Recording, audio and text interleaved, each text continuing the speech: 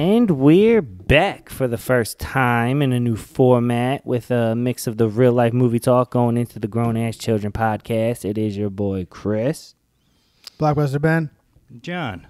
So we're going to start with the movie review. Yep. And then that conversation is just going to naturally progress to the podcast. The sound quality should be a lot better for the movie reviews. Fingers crossed. We're hoping. And the video quality should be a lot better for the podcast. Look at us. Well, the iPad camera was like decent. I mean, we never use it for the podcast. Oh, right. Gotcha. I see what you mean. So now you guys are going to get the best of a bunch of different worlds. You're going to be able to watch the movie review. You're going to be able to watch the podcast. You're going to be able to listen to the movie review and listen to the podcast. We'll break it out into 2 segments visually and then 1 long segment for the podcast. We're going to trim up both ends so the movie review and the podcast will be a little bit shorter.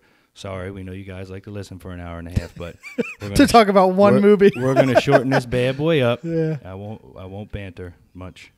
I mean, it is what it is. We're just trying to also like help us out, you know, like with the time that we have, like, you know, with work and everything else. I Really, mean, we're it's just considerate of our fans. That's what it boils down to. Yeah. We care about you guys. Yeah. Okay. But yeah, we got some snacks on the table. Yeah. Right? Yeah. Well, who brought these? I did. I picked the quietest snack we could in the new microphones. For the new microphones. These are Kirkland Trail Mix. Very quiet. They have the big M&Ms in there, which I really like. This isn't a cheat meal, by the way. So it's like a healthy snack. Yeah. Like To if you were jogging. support your hard 75. Yeah. Which was tough. Which you're this weekend, doing I'm not gonna awesome, lie. Matt. What was this weekend? Well, this weekend I went to Raleigh, and it's like the best way to describe the, like 3 little towns that we went to. We went to a little area that was like in Raleigh that was just like Cross Street. All kinds of little food places and bars. They had a goddamn fresh made. There was a place as soon as you walk in, just making fresh fucking donuts. Jeez. Yeah, and we sat right by it. So I'm sitting there eating. You just had to watch. Like Krispy Kreme? Yeah, very similar, but more gourmet though than Krispy Kreme. Like duck donuts or something like that. I mean, yes, trust me. Fractured prune. Yeah, and right across from that was a rolled ice cream place. So like, just like, yeah. Have you had that before? No, Ben, I didn't. Have you ever had rolled ice cream? Yeah, they used to have it at Columbia Mall. Oh my God, I had it for the first time in El Paso, like back in the like fall. I was like, what is this magical thing that? Please tell me how good it was. I'll show you a picture. I'll show you a picture after this. You wash one of those things down with an alcohol? Done, John. So yeah, between the food, everything's fried down there.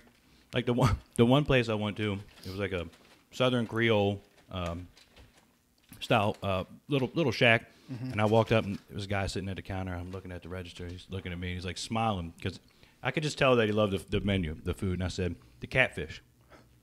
Can you only get that fried? He went, everything is fried.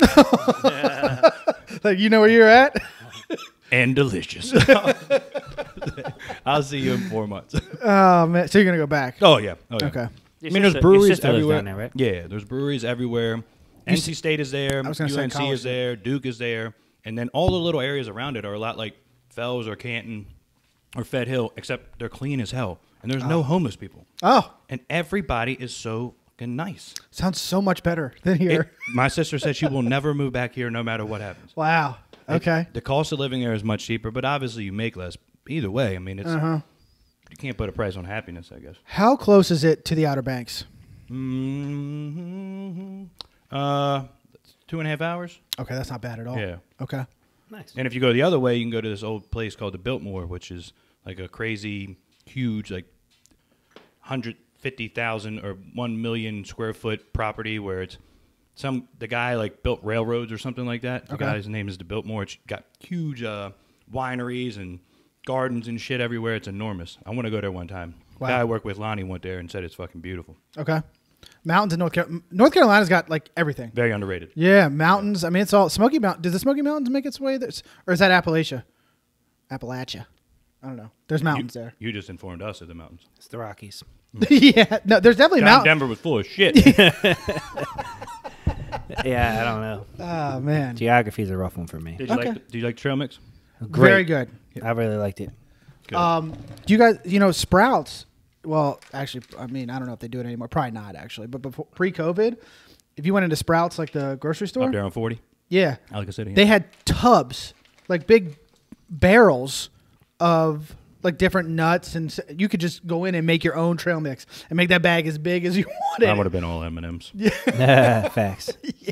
Then they realized that hippies don't spend too much money, so they're going after the wrong demographic. Imagine just getting stoned and going in there and just crushing. Right.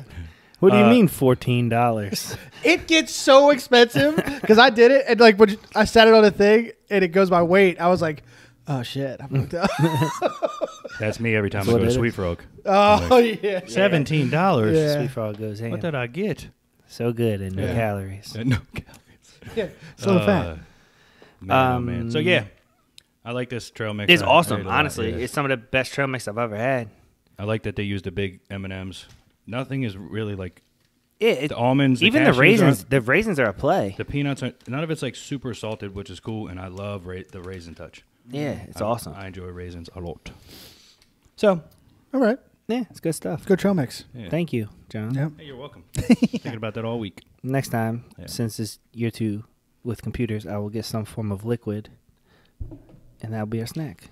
Okay. I'll make it splashy, messy. Just don't spill it because you two are the only ones with something to lose here. Right. Right.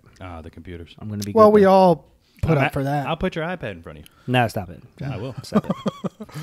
So we want movie to review, yeah? you want to jump into it? Yeah, sure. What movie do we watch this week? So we watched Death on the Nile. Just came out a week ago. Rated PG-13, 2 hours and 7 minutes. Directed by Kenneth Branagh, who directed the first one, Murder on the Orient Express. Written by Michael Green. He wrote the screenplay based on an Agatha Christie novel. She wrote a bunch of novels centered around the main character. And the plot for this one here, while on vacation on the Nile, Hercule Poirot must investigate the murder of a young heiress. And Good job with that name. I try. Yeah. I didn't know if that was going to come out exactly right, but I tried. I'll keep do Hercule different. Poirot? Poirot, Yeah. Hercule, because they were Poirot. calling him Hercules. In the first one, Hercule. I'm pretty sure you Poirot. said that earlier when you were trying to tell us how we were going to start the show. I said Hercules? I think you snuck Probably. a glue into that, whatever you were trying to say over there a few minutes ago. It stars everybody under the sun, including Kenneth Branagh, who plays the titular, well, not titular, but the main character, Hercule Poirot. Killing it. Gal Gadot, Armie Hammer, Emma McKee, Tom Bateman, Rose Leslie. I mean, the list goes. Russell Brand, who I was like, it took me. great I job. was like, whoa. Did you say Armie Hammer? He, Armie Hammer? That's his name. It is. That's his name.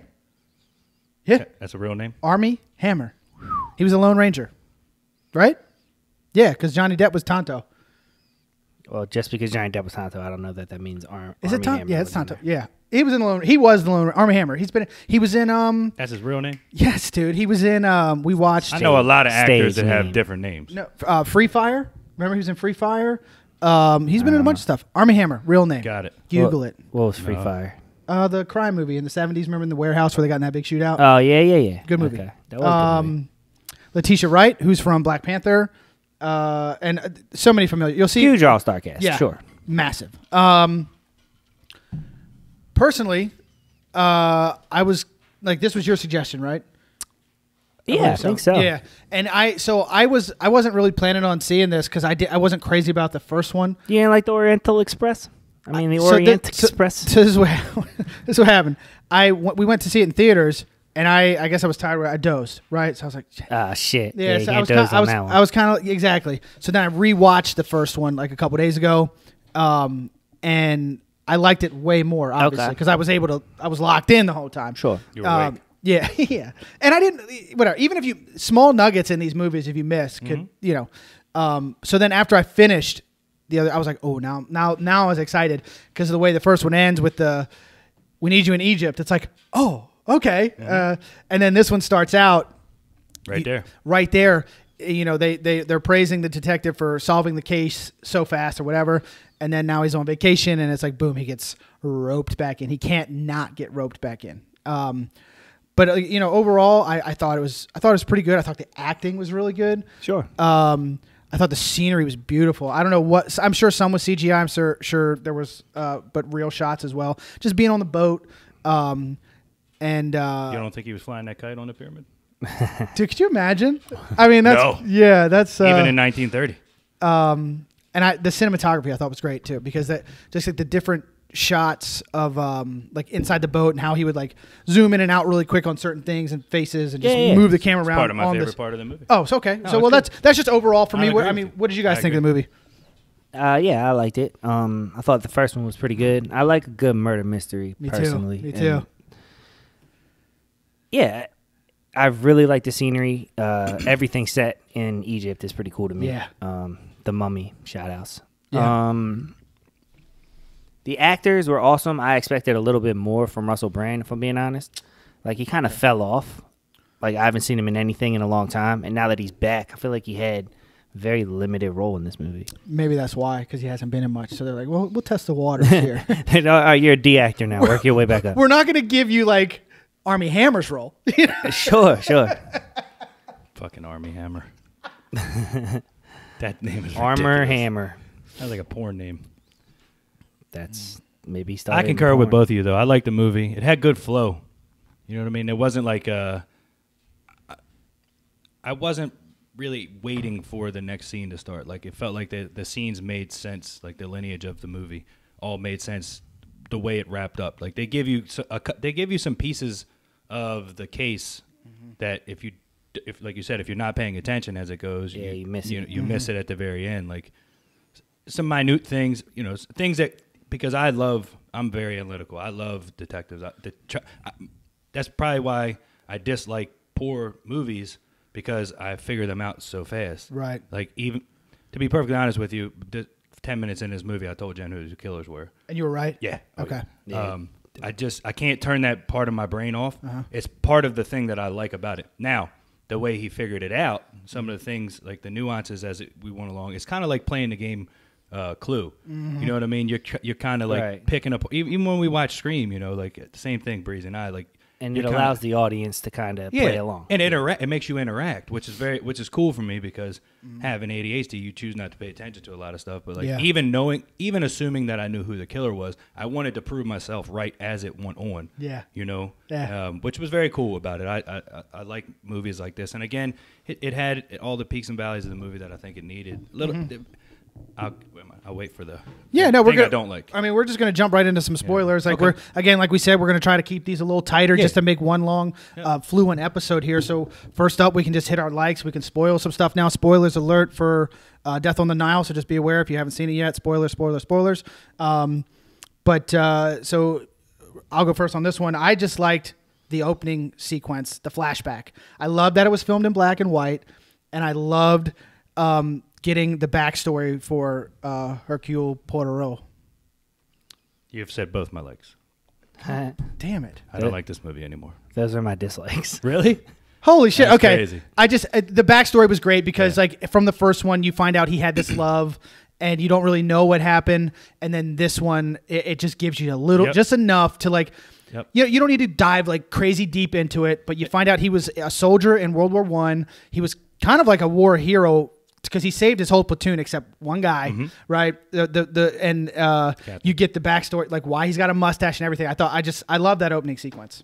It also explains some of the issue with him and conversation with a certain female on the boat. Like he can't converse with her, and it's funny because you can tell that he likes her, that he has some sort of affection for her, and he chooses not to show affection because of this love interest that he had in the past. And just basically what he says is that what I heard, tell me if I misheard this, she was going to stay with him no matter what. He had a little deformity on his face, and then was going to come see him, and was on the way there after he told her not to come. Right. And she died on the way, right? On a train. Yeah. On the I actually train had to on the way. ask about that too. Yeah, I asked Like, Jen I was the like, same thing. What the hell what did he say happened? Yeah, I didn't understand. I didn't understand him. Yeah.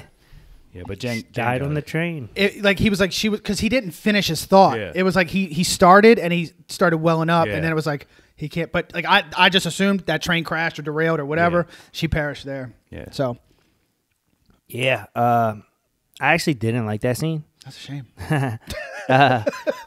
It's okay. Yeah. I wish it hit harder. Like his love interest was of no interest to me, and I thought the movie was a tad long. And if they just cut that, it would have made for a better movie, in my opinion. if they were gonna do it, I wish they would have done like a better reason to show who he is. Like, if she was gonna die, I kind of wish it was more of a cut deep. Like, she left him because of how he looked, as opposed to dying after trying to be with him.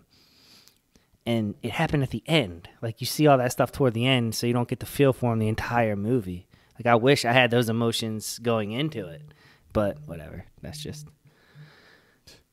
my thoughts on what you guys like. What we liked. Yeah, I mean, it's fine. Thanks for talking about what you like. Real quick, I thought the way they did, like, yes, there were killers, but there were also people on the boat that were criminals in their own way. Mm-hmm. And it's cool because when he does the interviews, you have to put your mind around who you think it is as an audience member.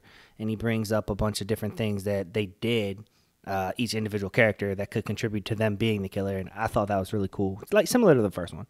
I love the way he interviews people. Yeah. I love it. Even like I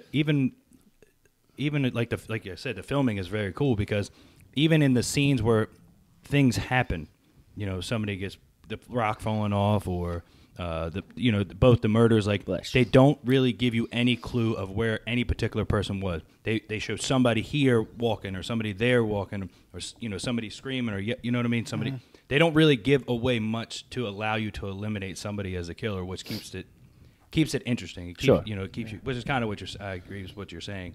And they show a potential bad in pretty much everybody, except for one person, in my opinion, which ended up being a killer. Yeah. Which is the same thing that would happen in Scream. Well, yeah. So someone said this about the movie before we saw it.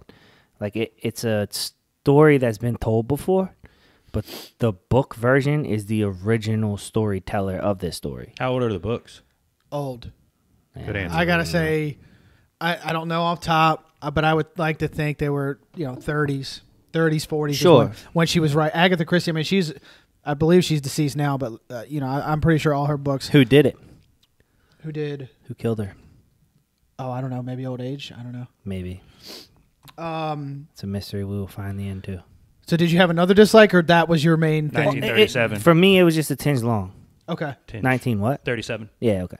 So it was a tinge long and boring at parts. Okay. So what I found out after the fact is that the whole racial aspect they added into the movie was not in the book, and I thought that was Hollywood doing Hollywood's thing. They would not have wrote that. No, not in the 30s.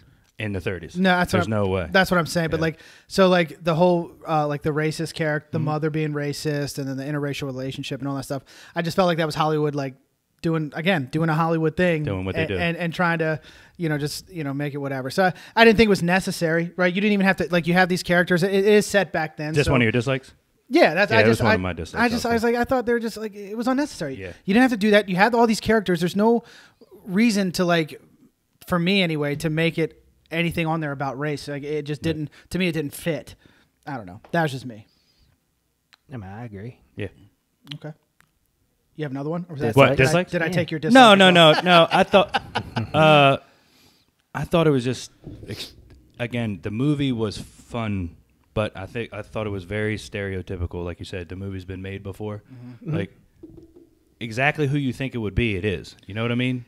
Dude, yes. And I think they give you too much and don't give you enough at the same time. Like, the fact that they keep showing her and how crazy his ex is the whole time. Like, take some of that out.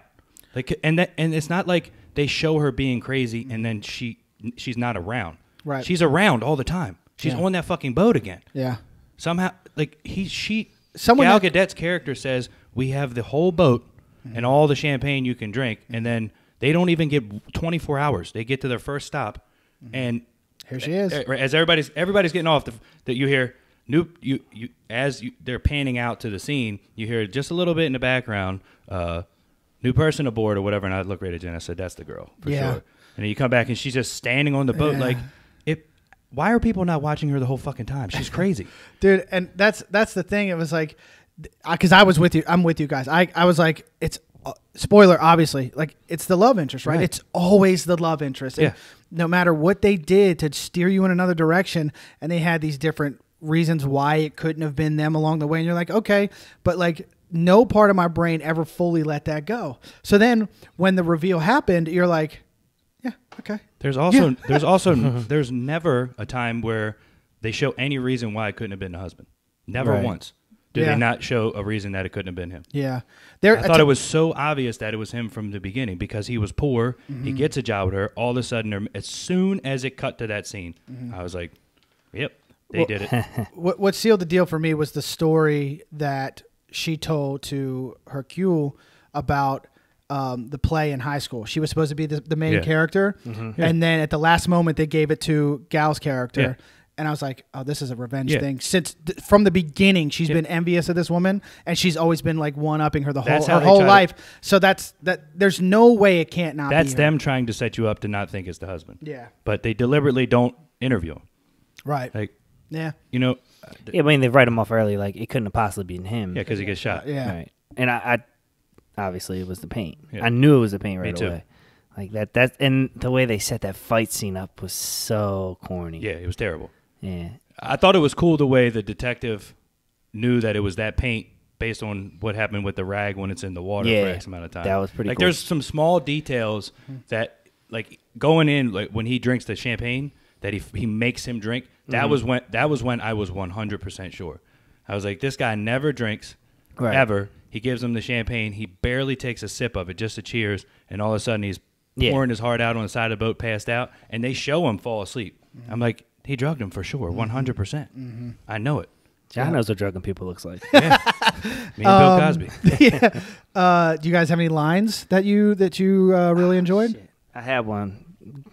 Okay. Me next. So I don't remember this one. Okay. It's from the beginning of the movie. Perfect. Catherine says it to. Is that yours? I don't know. No. So Catherine is the woman that Hercule loved. And I'm blank. It happened so quick. She shows up to the hospital. He's scarred up, and all this stuff. And he says something about you can't possibly love me or whatever. She's like, do you not know how love works? And then she proceeds to say, love is this, love is that. And it's basically her saying, like, when you love a person, it doesn't matter. You're there 110%. And then she's like, something turns to freckles and this and that. So like that whole sentiment I really enjoy, but I just saw it this morning, and I don't want to pull my phone out and brighten up the whole theater. So it was just I missed the line, but that line that she says to him after she says, "Do you not know what or how love works?" I really like that. But I do have one that I remembered off top. So you said I don't want to steal yours. So you say yours. You go. You stole everything from me so far. I have not stolen everything. You have. So this isn't from the beginning of the movie then. Okay. This is something that Gal says. So is mine. I forget who she's talking to. It's not. Okay. Yeah. But anyway, she's this insanely wealthy heiress, right? And she's talking to somebody about how, like, friendship and this and that, whatever. And she says, when you have no money, no one is ever really your friend. And I was like, like you hear that when you have all the money. Yeah, isn't it all the money? It's all the money. Is it when you have all the, okay, well. Yeah, when you have all the money, nobody is really Nobody is ever really your friend. And that's the sentiment, is that, like, as rich as she is, both like all these people are, exactly. All these people are pretending to be her friends, but so many of them have a gripe with her. That's when she's talking to the detective and she, like, wells up and she walks into his room and she's nervous for her life. Yeah. So I thought that was a great line too. Yeah. My favorite, because I'm very OCD, is the very beginning of the movie when he walks into the club and he's sitting at the table and the guy that owns the club is like, bring him all the desserts. He's sitting there and he brings the desserts and, like, it cuts away and it cuts back over to him and you can see him all frantic, like, trying to make this 6-piece triangle out of the 7 desserts. He's like, why is there 7? There should only be 6. How can I make this even? And then he goes to take it and he says, no, not that way. Look at the delicacy here. And he switches it out with the other one. That's just one of my favorite parts because I know what it's like to be OCD. And I could see that, like, what are you going to do with 7? You can't make anything out of that. Yeah. That was just fun because there isn't a. We'll get to the director's part, but there isn't a lot of comedy in this. No. There's like 2-3 quotes maybe from him that are funny. The vegetables one is funny too. Yeah, and the other one that they put in the previews. Yeah, I don't have a quote. It's what is it where he says he accuses everybody of murder. Yeah, I got to work on that. That one was in the previews. Yeah, a couple good ones. That was a good one. So director's hat. Like you kind of said, it's long. You would have cut the opening scene. I would have cut some of the lead-in stuff. Like, it drug a little bit for me leading up to the murder. Like, I didn't even know who was getting murdered for like the first 10, 15 minutes of the movie. Me neither, because, dude, I think I saw the preview way back when the preview came out, and I just didn't watch a preview. So I was like, who's going to get killed? I wasn't sure. And then, obviously, it's Gal that gets killed and, a couple other people. But, like... Who else would it have been? I thought it might have been the crazy girl. Her or the husband. Like, really? It could have been anyone. But I didn't watch the preview, so I didn't know. Nothing happens. I mean, you get their backstory. Nothing happens if those two die. Well, she's still rich, and everybody carries on with their lives. Yeah, but if it happens on the boat, what's his name still going to be Yeah. suspicious to everyone, right? Yeah. Anyone could have killed that psycho. Yeah. Could have been the ex-husband. It could have been Gal. It could have been anyone that was just jealous. Yeah. Could have been the doctor because he wanted to make Gal happy. Could have been the same thing, honestly. But I just would have cut the whole bit about the her cousin, her lawyer. Like, there's this whole like subplot where he also wants to kill her. Kind of. He doesn't want to kill her. Well, he wants her to change all those contracts. Well, he almost killed her. He yeah. a boulder, Yeah. but all that that ended up leading to nothing. It didn't have anything to do with the And he didn't arrest him. He should have arrested his ass. Yeah, they do. Well, he doesn't because he tells him that he has to make things right. But he's talking about with the books. He should have arrested his ass for attempted murder. Yeah. Yeah. Like embezzlement's one thing, but you tried to kill two people. Yeah, I think that scene right there sets up the next one, in my opinion, because I think he shows up.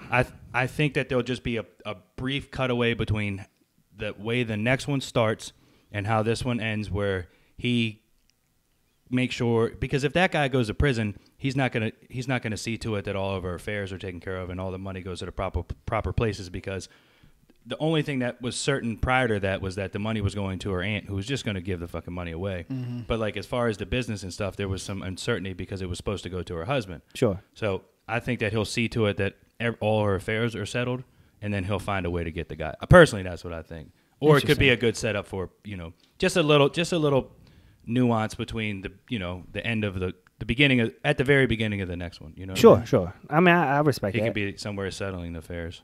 If I was director's hatting it, I think I would have. See, when he tried to kill her with the brick, I thought that was the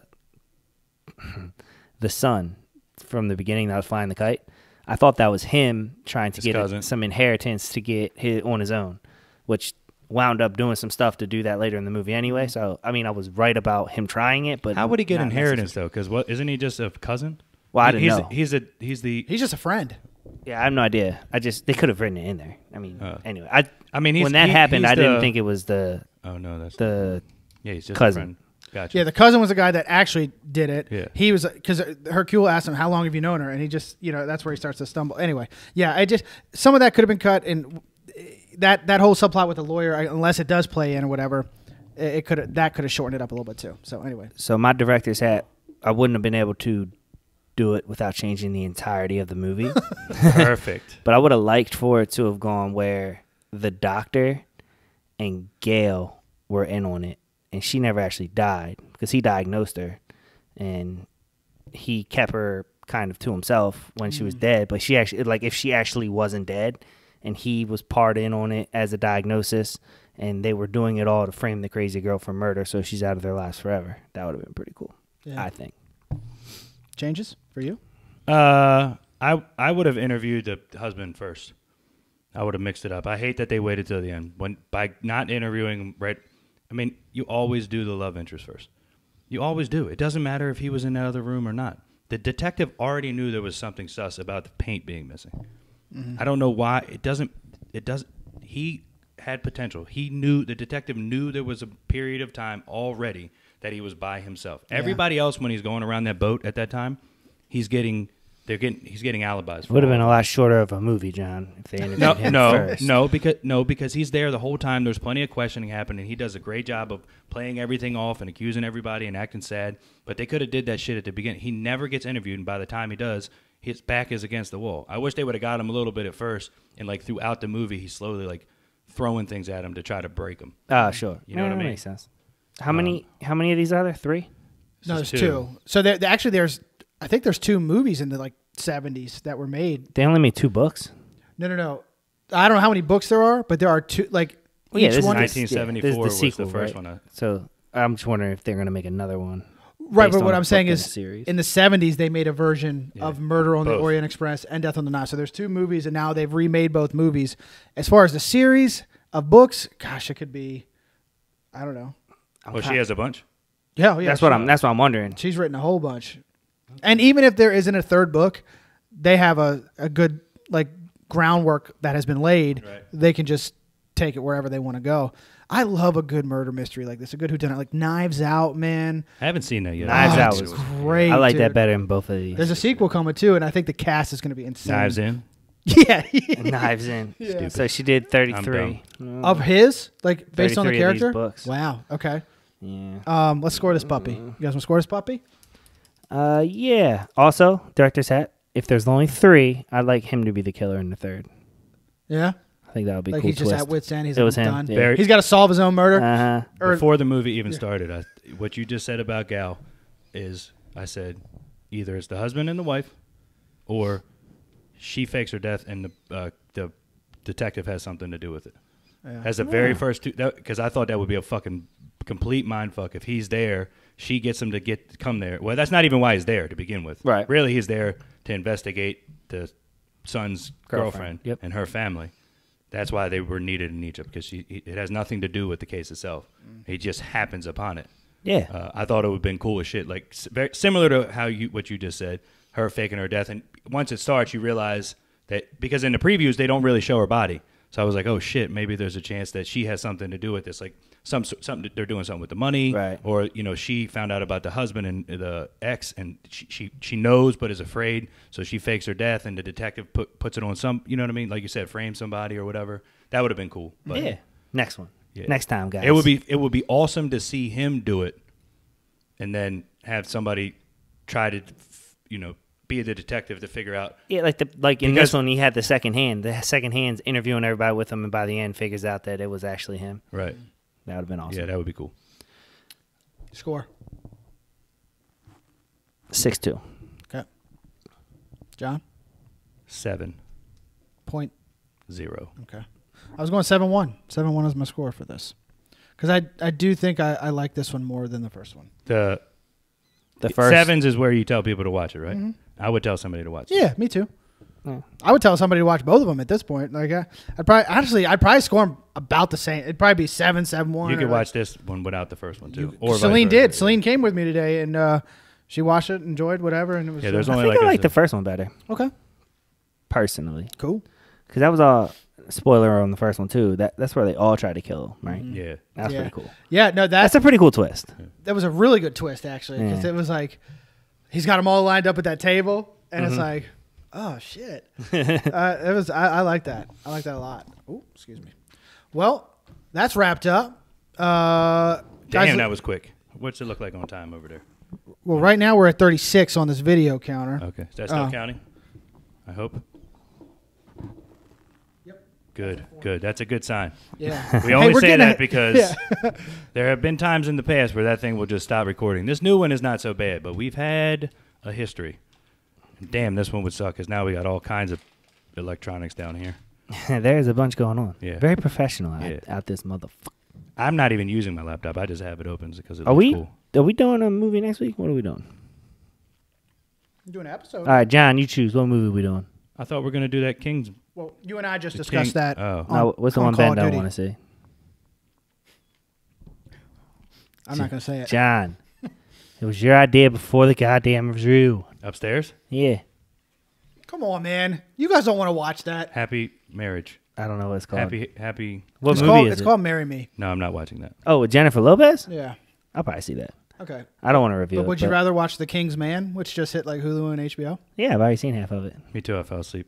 I started watching it the night we were all here watching a UFC fight. Dave and I watched it. I fell asleep on the couch. So next week, Yeah. The King's Man. Yeah. Streaming currently on HBO and Hulu. Real talk for real movies, yeah, we'll listen. Real life for real hype, you feel different. Underrated, appreciated, or barely made it. You let us know at Law Bay, yeah, you really hate it. And Christmas like in the past, he got it going better. And like Jess, it didn't show up, and we don't let her. It's real talk, no theoretical, though it ain't invisible, man. It's so dependable, damn. You can't seem if it's dark or bright. Ask Chris with his Miller Lite. Or Blockbuster is so good, right? Candyman or Tony Dodd or Holy God. I mean the devil, all the the time we're released alive. Apocalypto, go against the grain like your boy Adam, who drink Jack like Jungle Land and Nick Mullins. Educators, tell us what you know about him. Is it bad or good like Peanut Butter Falcon? Special guests like Danny D and Dave Arnold. Let us look to the future, event horizon. In real life, the movie will never stop. Till it does, we drop, and there's no getting up. Until then, subscribe and they let you know the tops. Only way to know for sure is to watch. So shut up and drink your pops, your soda and corn pops, and listen to the real life movie talk.